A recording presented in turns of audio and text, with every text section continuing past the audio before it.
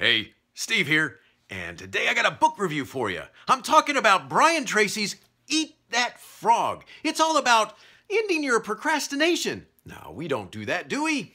Ha! Well, I don't know about you, but sometimes I do.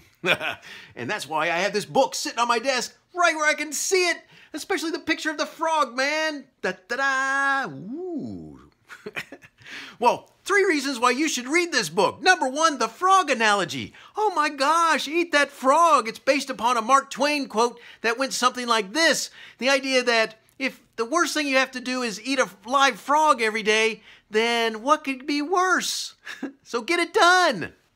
And do it first. Right. And so he's taken that and built upon it. And basically what we're talking about here is the idea that if you've got something big that you got to get done, start on it first. See, unfortunately, what happens a lot of times is that what we do is we do all these little things. We do them first, and then we go to the big thing if we have time. We feel good because we go, I did all these little things. I got something done, and then we put the big thing off until tomorrow. So my point is the analogy is cool. Eat that frog. Number 2 reason why you need to read this book is 21 suggestions on how to stop procrastinating. Oh my goodness.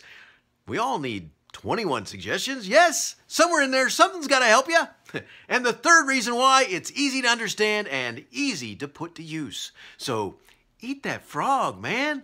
Eat it. Go ahead. Take care of it. Love this book. I'll put in the show notes below a little link that'll take you to where you can find the book. And remember, I don't get any pay or kickback for suggesting this book. It's a book that I like, book that I'm using, and it's good and it's easy to use. Check it out.